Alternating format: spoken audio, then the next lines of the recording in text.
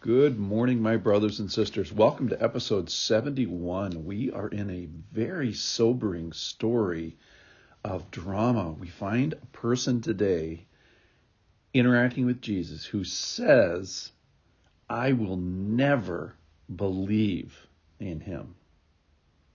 I will never believe.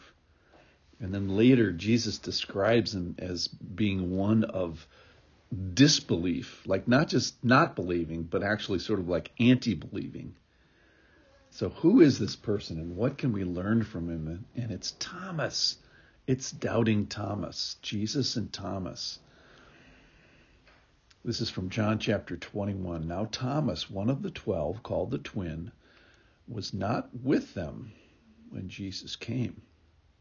So the other disciples told him, we have seen the Lord.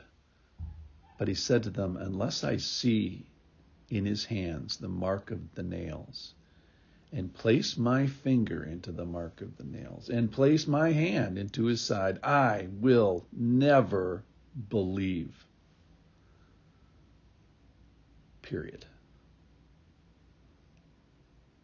8 days later, his disciples, who were inside again, and Thomas was with them. Although the doors were locked, Jesus came and stood among them and said, peace be with you.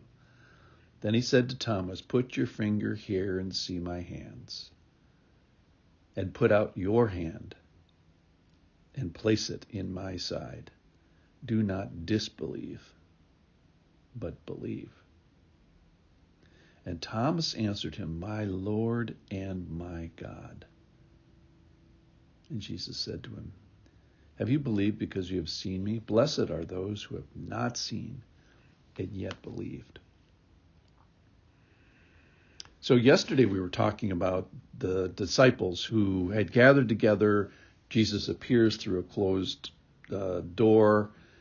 He says, peace be with you. He sends them, and then he gets them he has them receive the Holy Spirit, an epic event that humanity has been waiting for literally since the day that Adam and Eve got kicked out of the garden, this separation with God, and finally God is now indwelling. It's this huge, thunderous moment. And then we narrow the focus down to one individual, Thomas. He's called one of the 12. He's seen every miracle. And he was not with them. So I always wonder, why wasn't he with them? Was he just getting groceries, or was it something more nefarious than that he wanted nothing to do with these guys? I don't know. I'm just speculating. So here's Thomas. His level of unbelief is such that he did not believe the women. He did not believe Mary Magdalene and the other group of women. He did not believe Cleopas and the other person on the road to Emmaus. He didn't believe Peter and John and what they experienced at the tomb. Then he doesn't believe. Then adding on to this, he doesn't believe the 11 and possibly even more who are now confessing to him that they have seen the Lord. And I'm assuming many of them had believed along with it. And he gives the statement, the testimony, I will never believe unless I will never believe. And then he does the whole fingers and hands and stuff. So this goes on for 8 days. The Lord lets him stew for 8 days. Let me go back to one thing. So this is back in the middle of John chapter 11, where Lazarus had died but hadn't been resurrected. They had been warned, hey, don't go back to Bethany and Jerusalem area. They're trying to kill you there. And then Thomas says, this is one of the only things that Thomas says in the whole New Testament.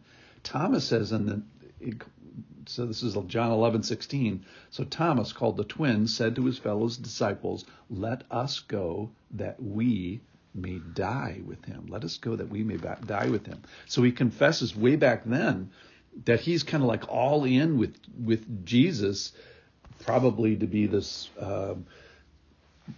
political king kind of a guy that they thought. And so here we find this level of disappointment or unbelief for sure.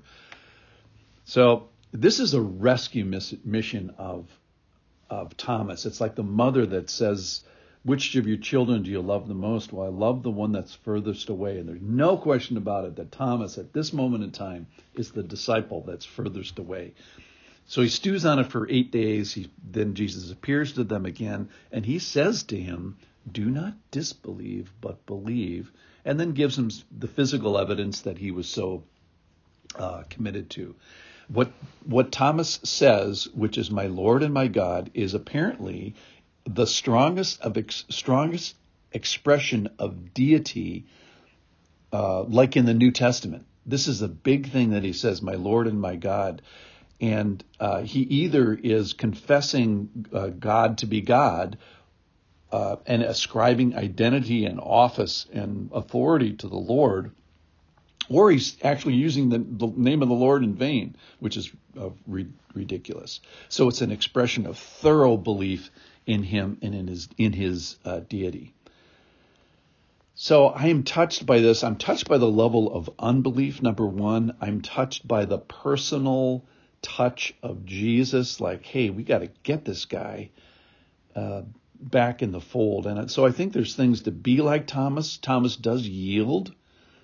So he goes from I never am going to believe to I'm believing in the most solid way, in the most solid confession we have. So there's things to be like Thomas, and then there's this don't be like Thomas. I like the Lord seeking him out and like, hey, what's it going to take for this guy, this rescue mission from hard-heartedness? So he kind of goes all the extremes. He goes from let's go to Jerusalem and die with him in John chapter 11. Then he goes to here, I will never believe. And then in active disbelief. And then he goes to yielding. So my question for us as we leave is, who's the Thomas in your life? Is it you? You might be the Thomas. Are you actively like disbelieving? If so, may the Lord give you grace to turn your heart. Or is it somebody else that you want to hold up today? And Lord, can you work? You can work in those who disbelieve. That's what this proves. So if we have someone in our lives who maybe is actively disbelieving, Lord, we work in their hearts and help them to believe that you are Lord and God. Thank you for listening. I'll see you tomorrow.